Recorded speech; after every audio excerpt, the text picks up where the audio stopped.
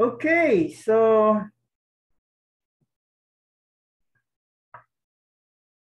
sa timetable natin, we should be done by May 10, yung spectroscopy natin. So we have already done module 4.1. So today we finish 4.2, and maybe next meeting we have 4.3 and 4.4, tapos by next week 4.4 to 4.5. If you're going to look at today, it's just the optical instrument components. So it tackles indirectly 4.3, 4.4, and 4.5. 4.3 is AAS. This one is fluorescent. And this one is vibrational spectroscopy. Now, as you all know, the recordings of these are already available for you. And we have the quiz for 4.2 this week, which is already available, and 4.3 later this week. And then one quiz to cover these two by next week, and the problems that will also be given. So I just like to remind you that we're almost done. I think we only have what, one more month. So if we're going to look at this May 10, so nagkamali ako dito, I think this should be a May 12. Okay. I don't have any memo that is going to be a holiday. May memo bang holiday next week? Wala po, sir. Wala po, Wala. sir. So I think this is until May 11. And this one would be May 13. Oh, good. And the next one, so siguro aayusin natin ngayon. May 18. And whatever we have there, so that's May 20 until June 21 to June 1. And then June 2 or June 3. I think I can make this still June 3. And this one will be June 5, yung last week natin. June. Because I think the last day is June 9, right? Tama ba? Yes po, sir. Ito kasi isang meeting lang to eh.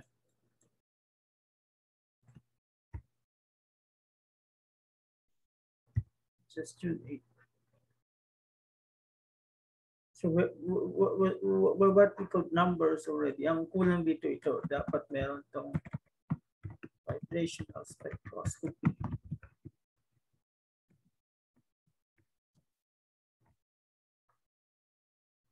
So, have you watched 4.2? Napanood nyo ba yung module 4.2? Because what we usually do here is we summarize, and then if you have any more question for clarification, that's the time. And if I'm going to look at the coverage of this 4.2 or 4.B or 4B, some of them was already discussed in my lesson last time, because I look at the different component, but specifically what I look there is the UVBs. Okay, so what I'm going to do is I'm going to use the same material that we use in flexible learning. Ito ba yun? Or ito?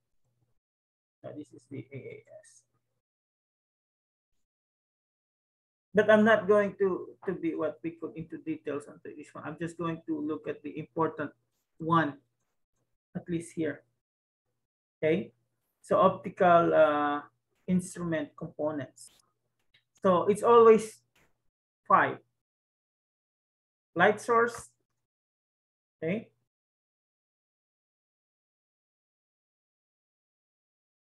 the sample container, the wavelength selector, the detector, and the readout system. Now, whatever the instrument that you have, the numbering will be different. Okay, but it's always the same. Your optical instrument, whether it's absorption, emission, atomic absorption, or IR and Raman, they always have these 5 components: the light source, the sample container, the wavelength selector or the monochromator, the detector, and the readout system. So if you're going to look at this, component 1, 4, and 5 are arranged the same way for most instruments. So usually, this is the beginning, and these 2 are the end. That's how the arrangement of it. So these 2 and 3 may change depending on the type of instrument that you have.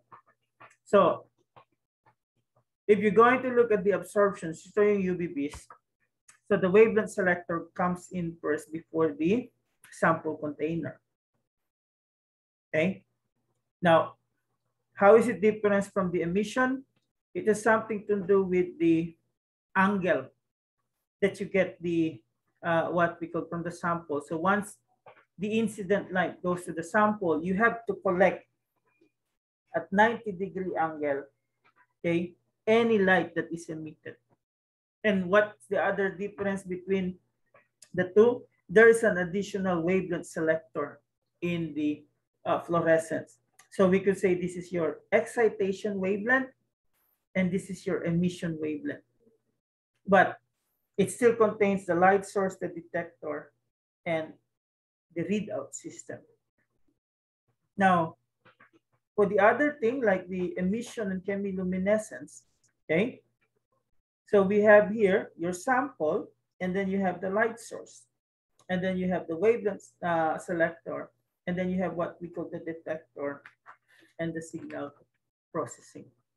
So again, you always find the 5 what we call components in each of them. So if you're going to look at the optical layout, as I've told you, 1, 4, and 5, they're always consistent. So the one that is changing is 2 and 3. Okay. So in a typical spectrophotometer, you have a single beam and a double beam. Okay. So how are they what we call different? So if you have a single beam, you only have what? A single path to the cell holder from the light source. In a double beam, you have both the reference and the sample path for the light source. And you use this to correct for the non-analyte absorption signal, like reflected or stray lights, the analytes in the reagents, or the absorption of the reagent. And if you're going to look the difference, so this is, you could say, the block diagram that you have. Okay. Again, you have the light source, the wavelength selector, you have the cell, you have the detector, and this is the readout system. So the amplifier that you have here is just amplify the detector so that you can determine it in the readout system. Now look at the double beam. You have the light source, you have the wavelength selector, and here you have a beam splitter. Okay, so what does the beam splitter do? Anyone? Ano yung ginagawa ng beam splitter?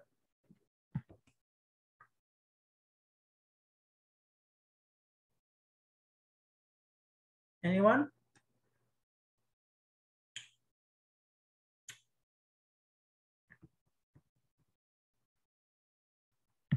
What does the beam splitter do? It split the beam, right? What it do is, if you're going to look at this, what we call block diagram that we have, it split the beam, the light that you have there. So there's the monochromator that select the wavelength of your light. So when it goes to the beam splitter, one of them goes here, the other one goes there. Okay, so the difference of this double beam is you have two detectors here. Detector coming from the reference cell and the detector coming from the sample cell. So the beam splitter is a split of the incident light into two beams. Yun lang yung main difference no dalawa. Okay? So if we're going to look at them, in theory, they're still the same. The only difference is you split the light there, or the beams, the light into two beams. Okay? And with this, we could say, in the beam splitter, the radiation is alternately sent to the reference and the sample cell. So this is another way of looking at the block diagram of your double beam spectrophotometer. Okay, this is a little bit more details compared to the one that you have here.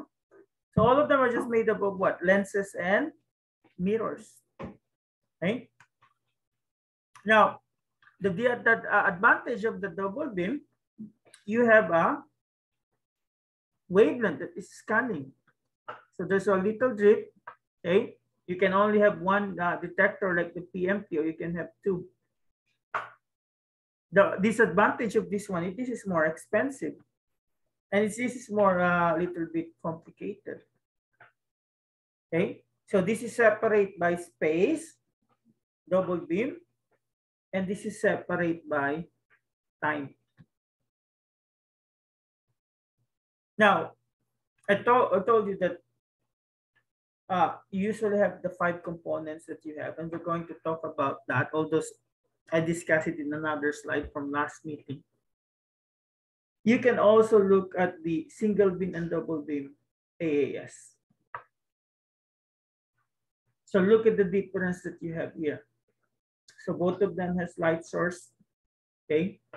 And then in the double beam, we already have here a beam chopper. So what does it do? It split the light into two beams, one going to the reference beam, and one goes to your atomizers where you introduce your sample. Okay? So the light source that you have there, there's the atomizer, so you have the sample. So the monochromator that you have there, you set it based on the lambda max of the metal that you want to determine. Okay, so here you could say the samples goes first and then the monochromator. So what does it mean? When you put the light source here, it passes the sample you introduce in the atomizer. So what the atomizer do is you convert your solution there, metal solution, into atom. Now, whatever the atom that you have there, it has a corresponding line source. And that line source, you have to set it, the wavelength of that line source, you have to set it in the monochromator when you're doing the AAS. And then you detect it, and then the readout system. Okay? Now, the beam chopper that you have usually is mechanical in nature, just like this one. So just imagine there's a light passing through it. So if the light passes through, so if it rotates, it can chop the light. So it can give you like, hirap nang wala ano dito eh. Not that one.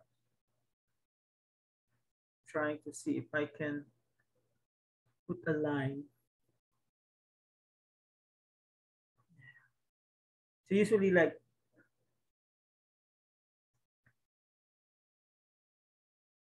I'm trying to find.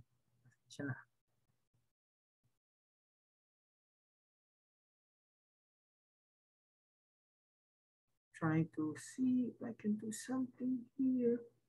So the way that it looks, if you chop the light there, so usually you have light and then you cut it off, you have light again, then you cut it off, you have light, and then you cut it off. So that's what the beam chopper do. Okay, so what we're going to do now is let's talk about the different light source. Okay, so if you're going to look at the light source, there's no such thing as one light source for all spectroscopic method. You need a light source in each spectroscopic method, but it doesn't mean one common light source for all spectroscopic method application. A UV beam is a different light source than the emission or fluorescence, then the AAS, then the what we call the IR. But whatever you do is you always have a light source. Why? Why do you think you need a light source? Anyone?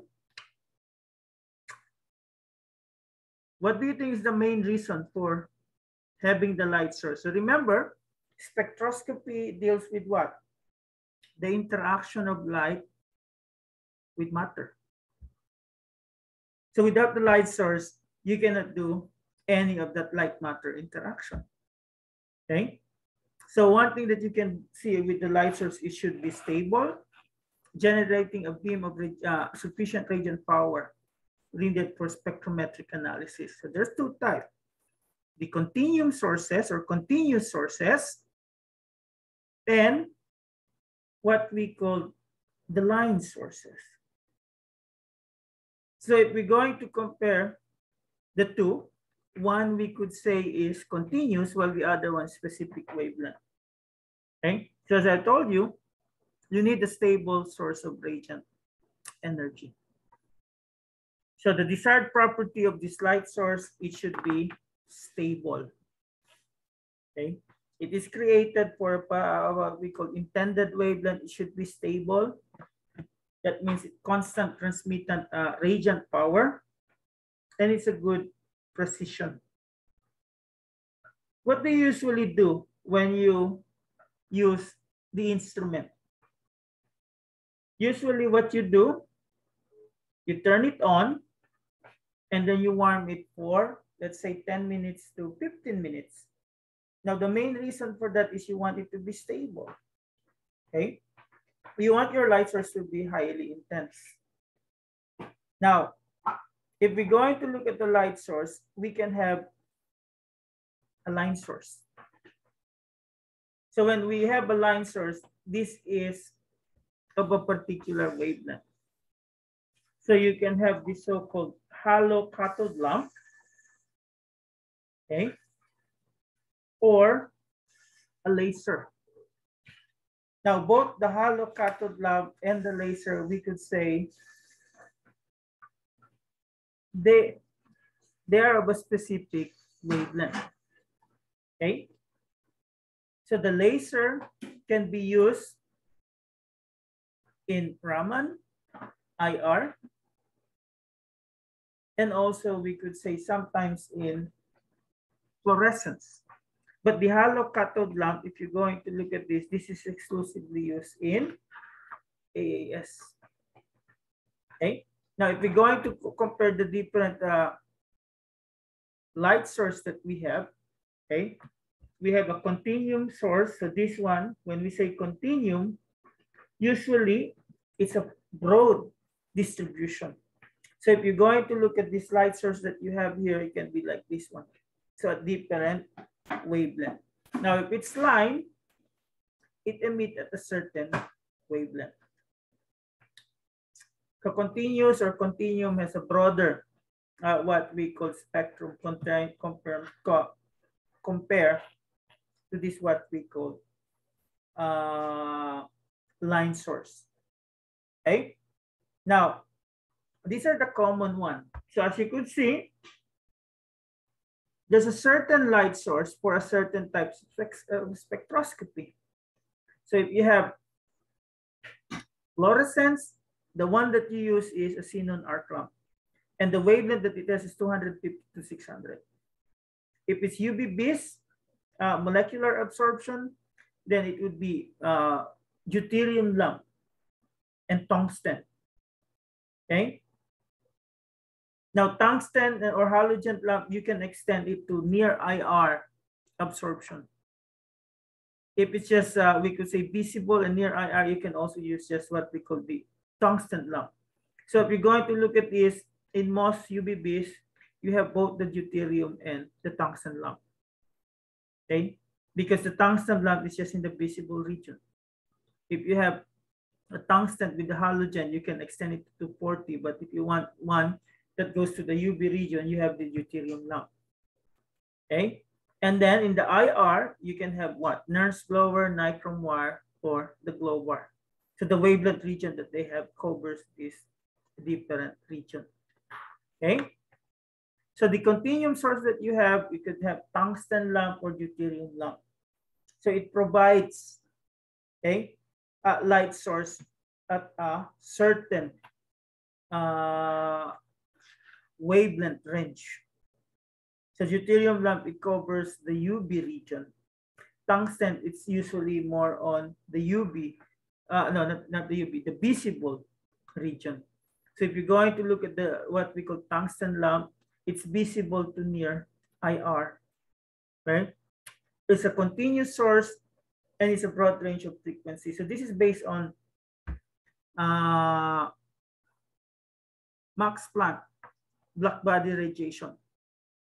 Okay? Wherein the heated solid filament glows, light emitted will be characteristic of the nature of solid filament, but more so on the temperature.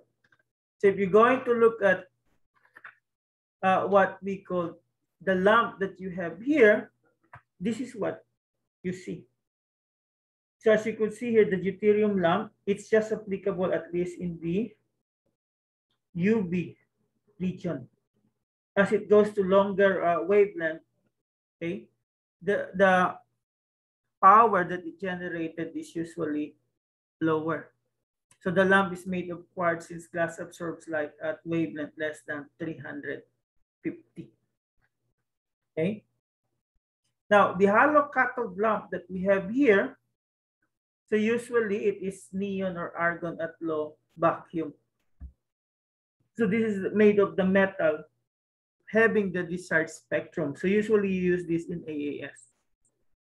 So different what we call metal, they have their own cathode lamp. There's one for lead. In some, you can have multiple elements, okay, in one cathode lamp.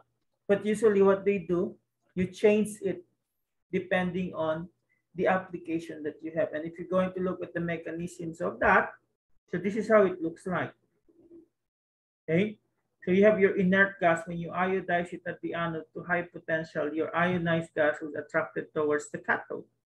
And then the fast-moving ion strike the surface of the cathode and physically dislodge some of the deposited metal atoms and dislodge it into the gas space called sputtering. So this is why it is what we call specific for a certain gas. And as it continues, okay, the space atoms are excited by the collision with the electron, and the excited elements relaxes to ground states, emit the characteristic atomic emission spectrum of the metal. So the advantage of this is specific for a certain element. The disadvantage is it can be expensive because you need to use different lamp for each element. And I hope you watched the additional video that we have here, the Shimatsu AA. So this is atomic absorption, right? You can also have source of atomic line spectra, this electrodeless discharge lamp, okay? But the other thing that they use as a good source of a monochromatic light source is the laser. So I think everyone's familiar with this one. No, it's not the same as the what we call the use in sci-fi, that if you're hit by the laser, you can be deteriorated, okay? So this is monochromatic, one wavelength, extremely bright, and it can be powerful. Okay. So it based on the collimated parallel rays, it's polarized. We have electric field that oscillates in one plane and coherent. That means all waves in one plane.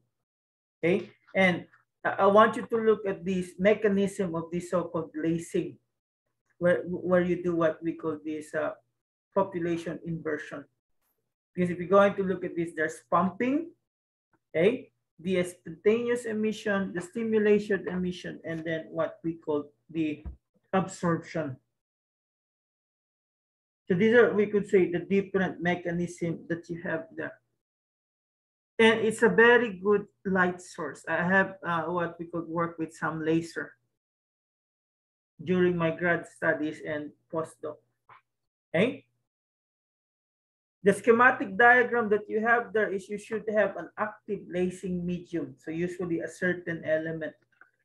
And you pass the mirror there, there's a laser beam there.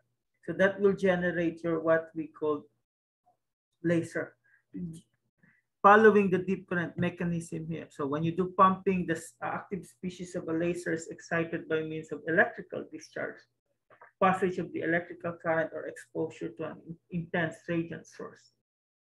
Okay, I leave the thing to you, but I'm just trying to let you know. Okay, you can watch the video on the production of laser, on how laser is being what we could use here. Now, if we're going to compare the different light source, so these are the different, we could say, application that you have. Right? So the laser is applicable from UV to near IR region. The hollow cathode lamp that is used in AAS, it's visible at different wavelength in the UV and visible region. So both of them are what we call the line source. But if you look at the continuum or the continuous source, so usually you have the argon lamp, it's vacuum absorption, and then the xenon or deuterium lamp, okay, the tungsten lamp, and then this one in the IR one. So those are the different light sources that you use. Okay. And as we go on for each specific spectroscopic method, you will learn about the specific light source that they use. Okay. Now let's go with the sample holder. So with the exception, I think, of AAS, you're going to need a sample holder.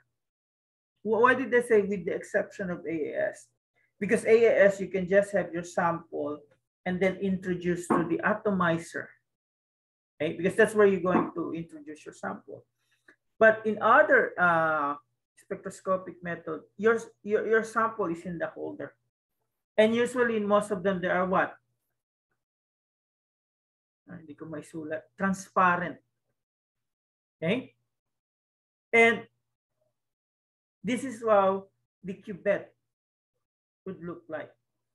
And there are only, we could say, not 3, but maybe 4. But the one that you usually use in absorption and emission, okay, it's usually quartz. So quartz is good from 190 to 3,000 nanometer. Glass, cheaper than what we call quartz, but it has a limit. You cannot use it at UV region. And then you can also have plastic. At what region you can use plastic? Maybe also at visible region. Okay. Now, the salt, usually you use it at the IR. When you do IR, you can have this so-called cell window.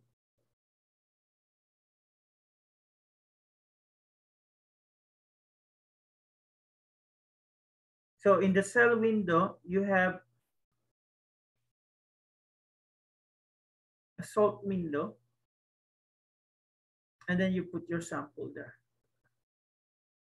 Now this can be NaCl, NaBr, but the one that I use is silver chloride. So what do you think is the advantage of silver chloride to NaCl when I use AQ sample? Anyone?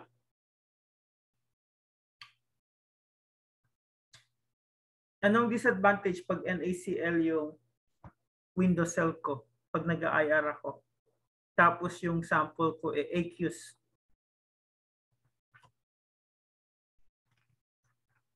Anyone?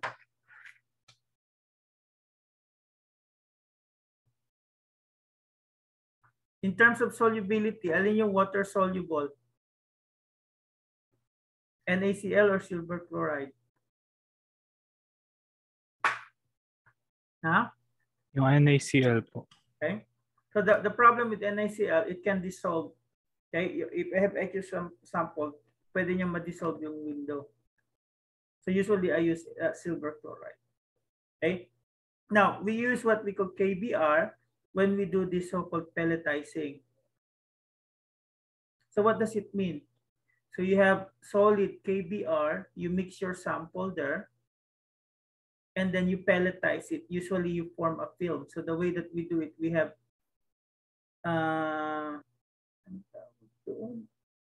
alam niyo yung puncher? You have a cardboard and then you have a puncher, you make a hole.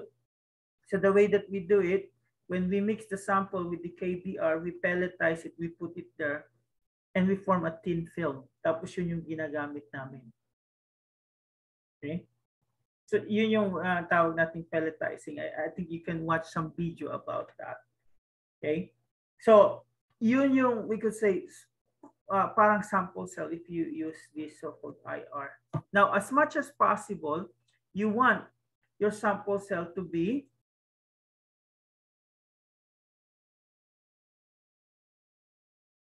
parallel. Okay? You don't want it to be of different size. What do you say of different path length size?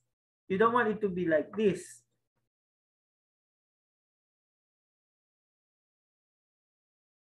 What happens if you have a cell like that one? So if the light transmitted there, so mas marami yung na-absorb dito, mas konti yung natatransmit. Kaysa dito, mas marami yung natatransmit. So you want it to be the same. And usually it's around 1 centimeter path length, but you can have longer than 1 centimeter. Okay? So if you're going to look at this, if it's absorption, UVBs, so whatever light enters here, you monitor it. But if it's fluorescence, it is a 90-degree angle. Why? You don't want to pry your detector. Okay? Because you have a powerful light source in fluorescence compared to the absorption. Okay? So if you're going to look at the sample cell, so if it's lithium fluoride, it can be from the vacuum to the IR. If it's fused silica or quartz, it's from UV-Vis vacuum, okay, to near IR. If it's NaCl KBr, that's usually what you use in the IR region. So if you have a silicate glass, okay, or Corex glass, so that's around the UV or the visible region. So yan yung sample cell holder. Okay? So I hope you should try some to do this thing here. Although wala na tayong Adobe Flash. Now, we go with the wavelength selector. So usually ito yung monochromator. Okay? What does it do? It makes your polychromatic light into a monochromatic light. The desired wavelength that you have. So it's usually a narrow band pass that select the desired wavelength. And you want it to be what we call powerful, high radiant power. Okay. So if you're going to look at this, you want it to have this nominal wavelength, the wavelength which a wavelength selector is set to pass. And the width of the band of the radiation, yun yung tinatawag nating effective bandwidth ito. So usually you make it bigger, magiging wider yung wavelength na inaano mo. Okay? So effective band, which is the inverse measure of the quality of the what we call device. Now there are three types of the wavelength selector. It can be filter, it can be monochromator, or it can be interferometer, depending on the application. Okay? So kapag filter lang, okay, it can be this type of this so-called interference, what we call filter. What's the filter that we use every day, especially during summer? Anyone? Anong filter yung ginagamit natin every day? Sunglasses. Okay, you have the sunglasses. It filters out the UV coming from the sun. Now, if it's an interference or what we call the Fabry-Perot filter, okay, so usually it transmits approximately half the radiation striking it and reflect the other half. So kapag may white light ka doon, ang ginagawa niyan, only one half of that passes through. Okay, and it can be used at different wavelength. So if we're going to look at the relationship here, okay, dielectric thickness and the transmitted wavelength is similar to this one. Usually I don't give problems like this. Okay, so that is the, we could say, the Fabry-Perot. So it's just, there's a sandwich there. Okay, you have a dielectric material that you have there. So usually it's calcium fluoride or magnesium fluoride, and it is sandwiched by a metal and glass. Now, another thing that we could use is the interference wedge. Again, it can be applied to different wavelength. It has a bandwidth of 20 nanometers. So it consists of a mirrored, partially transparent plate separated by wedge shape. So you need to have wedge shape, kaya interference wedge. Okay? So it can transmit to a wide range of the wavelength. Tapos meron tayo yung absorption filter. So absorption filter, we could say, that is similar to your sunglass. Usually when we use the laser, we use absorption filter.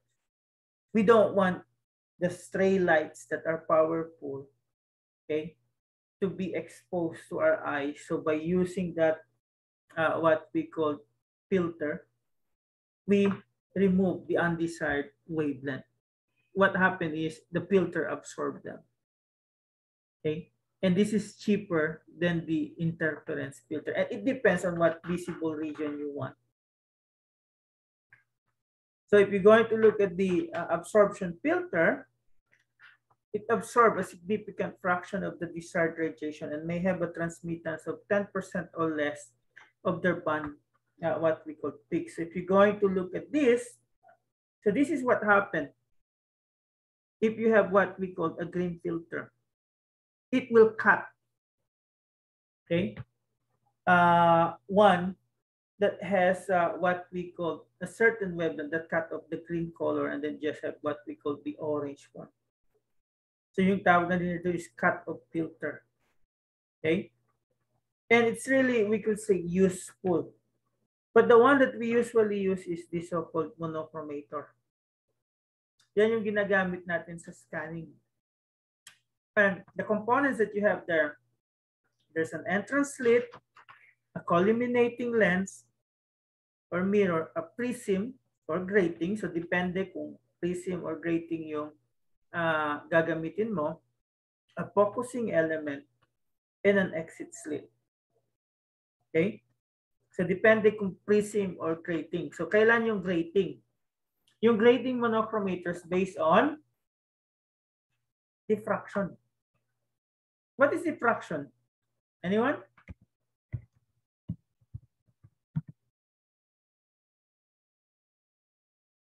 Are you familiar with diffraction? Ano yung diffraction?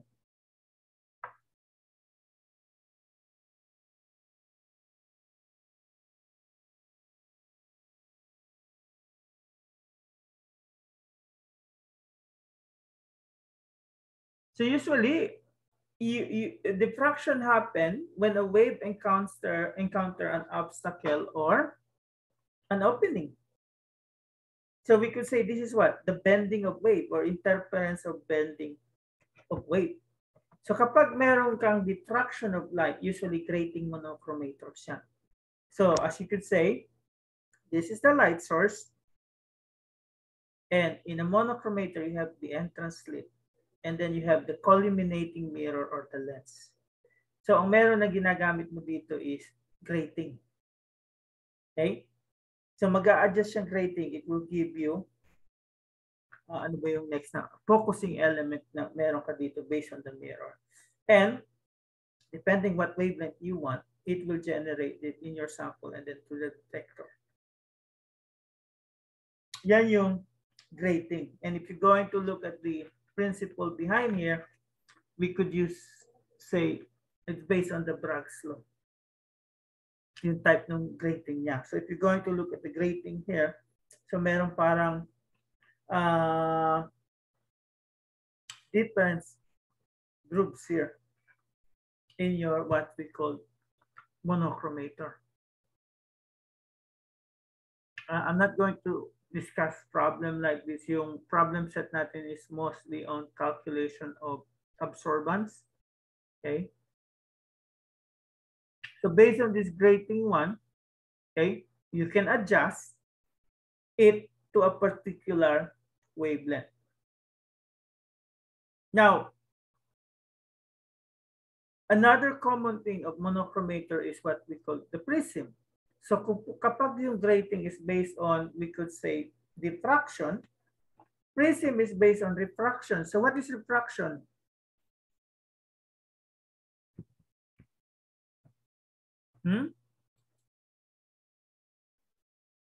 Bending of light po, sir. Kasi nag-iiba yung medium. So it has something to do with the bending of light. Okay? So, iba to doon sa tinatawag nating diffraction. Okay?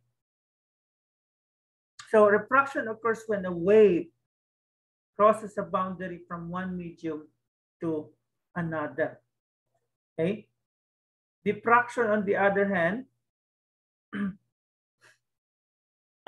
bending of weights around an edge of an object. So if you're going to look at the what we call, to compare it in terms of the drawing, nasa na yun? Hindi ako makasulat dito sa PowerPoint na sa ano na to, sa Adobe. So if you're going to look at this here, okay? So kapag tinatawag natin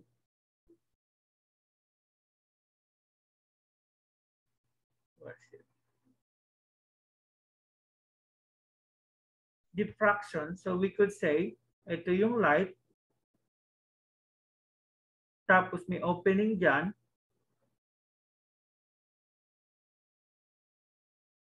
so yan yung diffraction. Now if it's refraction, ito yung light, meron dyan, so magbe-bend, so yun yung pagkakaiba ng dalawa. And if we're going to look at the principle behind, we could say,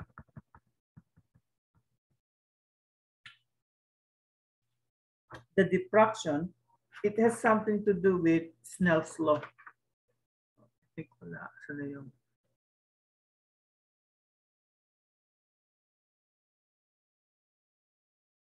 So the Snell's law of diffraction, wherein we say the refractive index is just refractive index 1 is just equals to sine theta 1 equals to refractive index 2 equals to sine 0.2.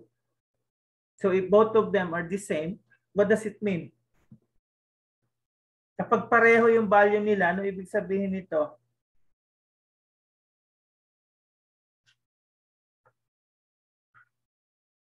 Okay? So if they're the same, wala kang diffraction. So the way that you look at this, what we call prism monochromator, okay? It has something to do with the so-called slit. So meron kayong minimal slit, which is the resolution of absorption, narrow absorption is needed. At meron tayong tinatawag na wider slit. Usually, if you decrease the slit, it results in greater spectral resolution. See this one? 0.5, 1, 2. So if this is smaller, you could see it's sharper kaysa dito, which is broader. So makikita mo talaga yung resolution niya kapag you minimize the slit. And if you're going to look at the wavelength selector that you have here, okay, so it could be in terms of the prism, okay, the filters, or what we call the gratings. So ito yung different, we could say, wavelength selector materials that we have, the widely used spectroscopic sources. So the one that is common is the one that has what we call the gratings. Ano pa bang kailangan dito? I think yan lang for now.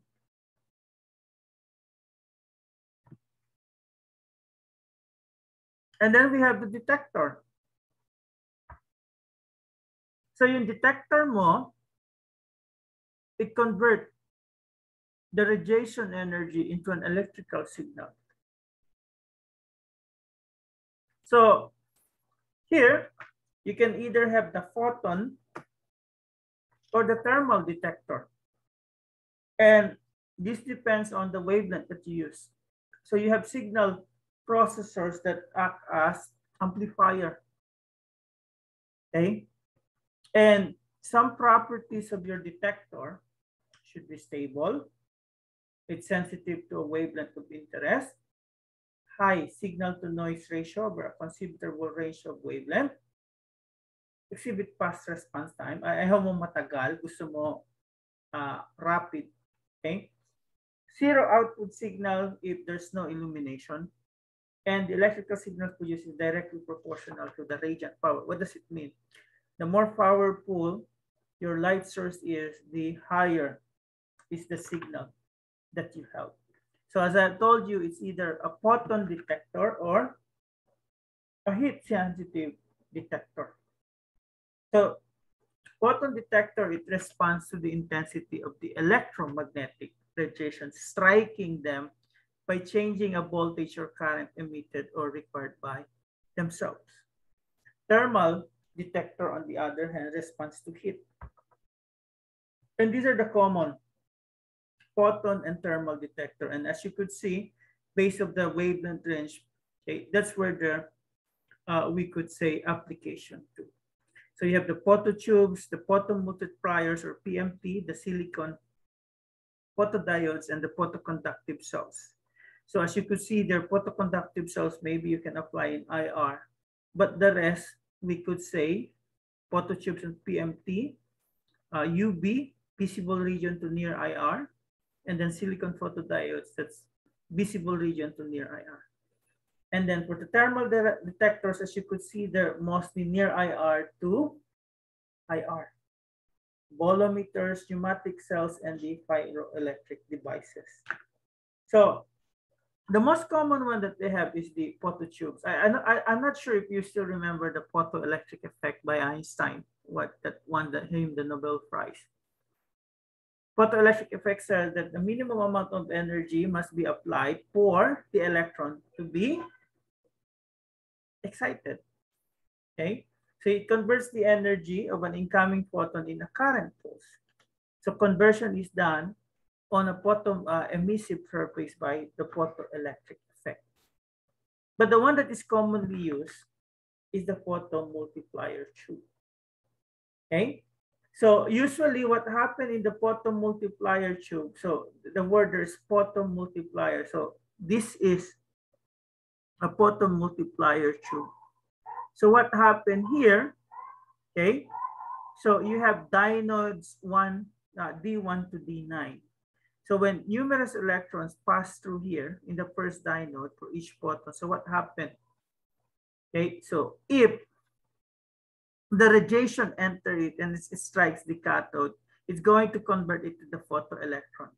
And then it's going to multiply itself. So amplifying the signal that you have, yung current pulse mo. Okay? But PMT is good, but I think the one that is commonly used right now is the PDA, the photodiode array detector. So it has diodes, okay, that are sensitive to the electromagnetic radiation in the visible and ultraviolet spectrum. So you can get the whole picture of the wavelength region when you have a photodiode array. It allows simultaneous measurement of the multiple wavelength, and it's a little bit more rapid, okay, than a dispersive instrument. So yan yung usually ginagamit. Now the rest we will discuss them when we go to each of these components. So if you're going to look at this, so UVBs, these are the one that you usually use, and then all are what we call the photon detectors, and then in the IR are the thermal detectors. Now the last part that we have here is yung readout system. So readout system is anything that will convert the signal from the detector to something that a user can understand. So ano ibig sabihin to? Pwedeng analog or digital. Kapag analog, ano yung meron tayo? Usually yung mga number. Tapos meron kang parang ano dyan. Or kung digital, so meron agad na number na nalabas. Okay? So it can be a computer display, a digital or analog readout, a strip chart recorder, or integrator. So what it do is just make easier for the user to understand the results. Okay? And the thing that you need to remember is some term that maybe you're not familiar with. So spectroscope, that's the optical instrument used for visual identification of atomic emission line. So this is when you have some cathode lamp, okay, or like element light source. When you look at it, spectroscope yung tawag dyan. You try to determine the line spectra that you have. Then colorimeter, this is where the eye acts as a detector for absorbent measurement. For photometer, it has a filter but no scanning function. Colorimeter is a photometer for fluorescent measurement. Spectrometer provides information about the intensity of radiation as a function of wavelength or frequency. Spectrograph, it's you record simultaneously the entire spectrum of the dispersed radiation using plate or film.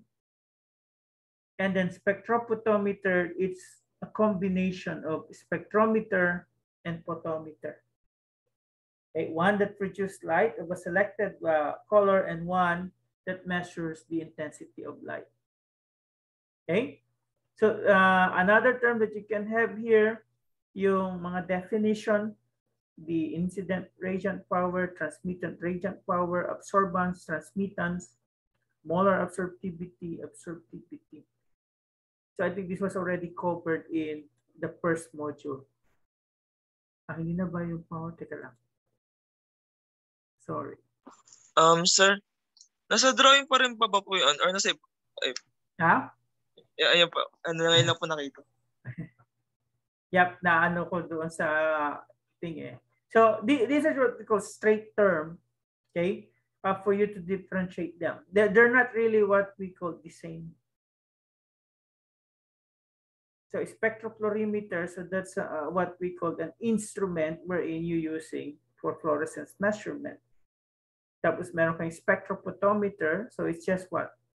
One that has light of any selected color, and then a photometer that measures the intensity of light. So you have to know the difference between these two.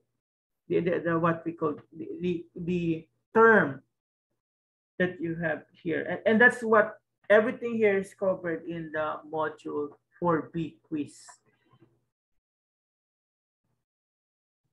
So question.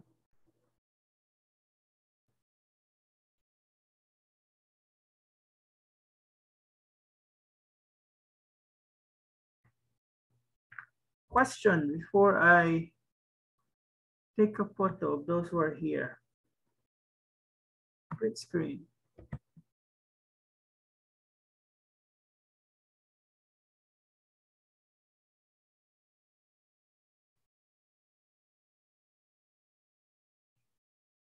Anyone taken the quiz already?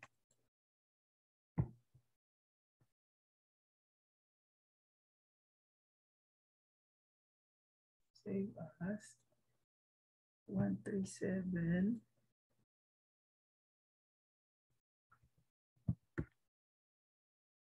Ah, 0504.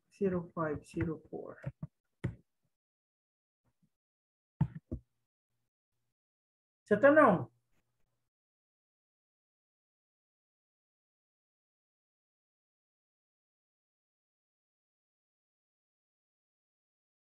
yung sputtering na nangyayari, nasa na ba yung ano na yun?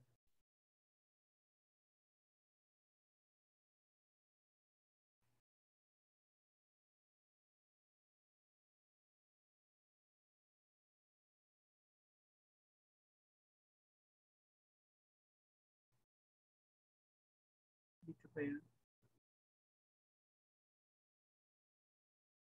Yeah. So, yung sputtering na nangyayari doon sa hollow cathode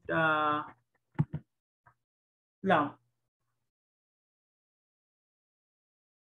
So, if you're going to look at the mechanism na nangyayari dito, okay? So, di ba sabi dito, yung gas, inert gas, na-ionize siya. Okay?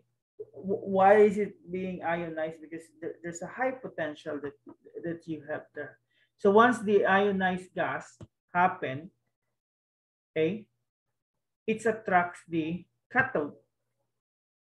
So yung presence ng ion doon sa cathode na meron ka, so meron kang fill up gas door, ina-allow niya yung sputtering ng cathode material. Okay? So when the gas is ionized at high voltage, when high voltage is applied, so ang nangyayari, yung ions nag-accelerate siya toward the cathode. And when they hit the cathode, yung pag nag-knock nila yung metals, atoms loose, dyan nangyayari yung sputtering.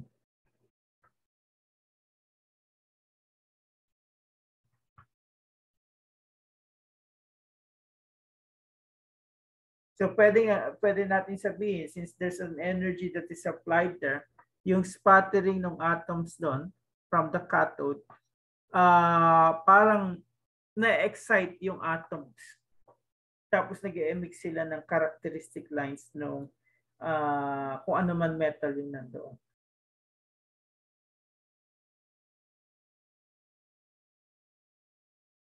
So tanong, yung iba, may bago ba dito? Yun eh. So at least may 10 sa inyo. Pero 12 kayo kanina eh. So question. So next time we'll do AAS and what that?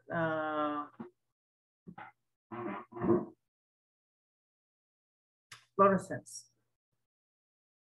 And I like you to look at the recorded slide. Because I am not going to what we could repeat again. Yung ini-emphasize ko lang yung important part ng chapter na yun. Or yung material na yun. So question. Question on anything.